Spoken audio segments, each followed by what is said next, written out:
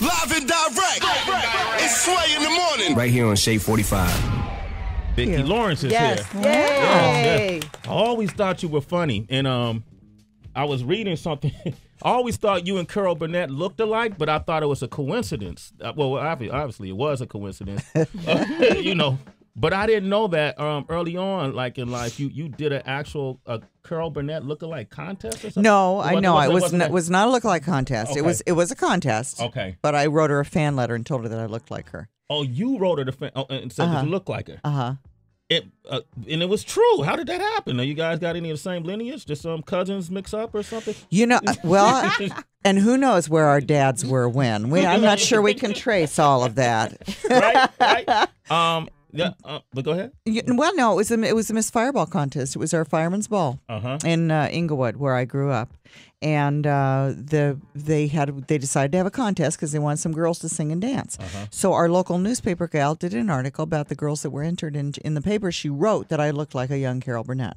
Wow. And I was trying to be Mary Tyler Moore. I really was trying so hard, Sway. But I cut my hair really short right before I went into high school, and everybody said, "No, you look like Carol Burnett." So I wrote her the fan letter. My mom said, "Sit down and write this fan letter," because I used to love to write fan letters. Wow. What do you do now? You don't write fan letters, do you? You just tweet them. You just tweet. Or Instagram. You got to Instagram them. Sure. Yeah. See, well, back in the day, it was snail mail. Yep. And they said, "How did you know where to send it?" I didn't. I sent it to Carol Burnett in Hollywood. And she read it. And it got to her desk 2 days prior to this contest.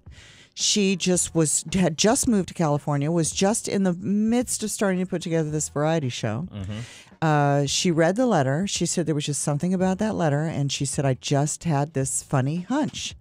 And I said to my husband, "I want to go see this kid." And the contest was at Hollywood Park, the racetrack. And he said, "What the hell is she, a jockey?"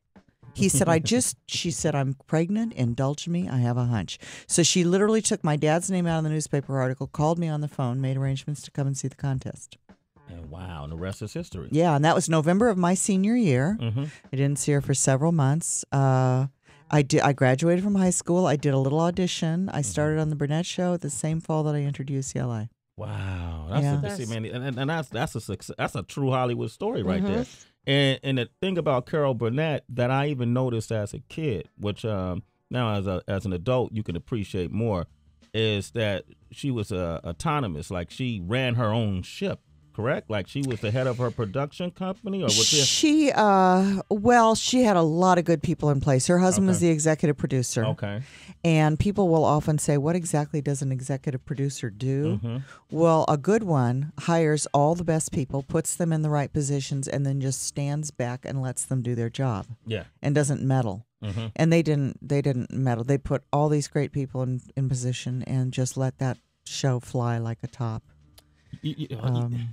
Fly like a top? I like that. I don't think you fly like a top. Yeah, I was like, but you know what I mean. I thought about it for a moment. Like, it sounded good, right? What the hell is that old lady talking about? Not at all. You look great, by the way.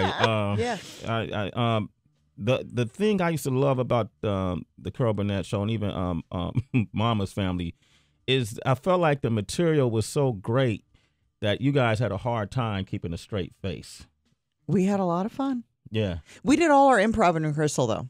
Did you? What do you mean? I mean, if there was something you wanted to improv, or if there's something an idea you had, or something you wanted to try, we did it mostly in rehearsal. So by the time we got to the audience, it ran like a live show. It really did. There was not a lot of messing around, and the show was beautifully written. Yeah, it really was.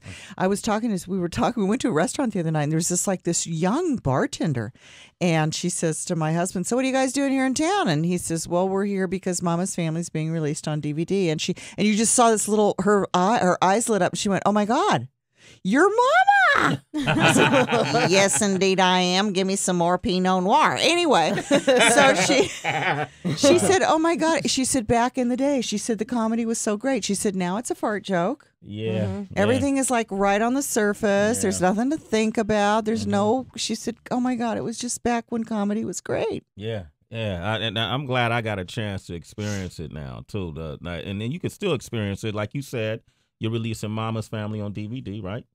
Yeah, so you go out and get it and give it to the kids and let them have a ball watching it. It's Sway in the morning, only on Shade 45.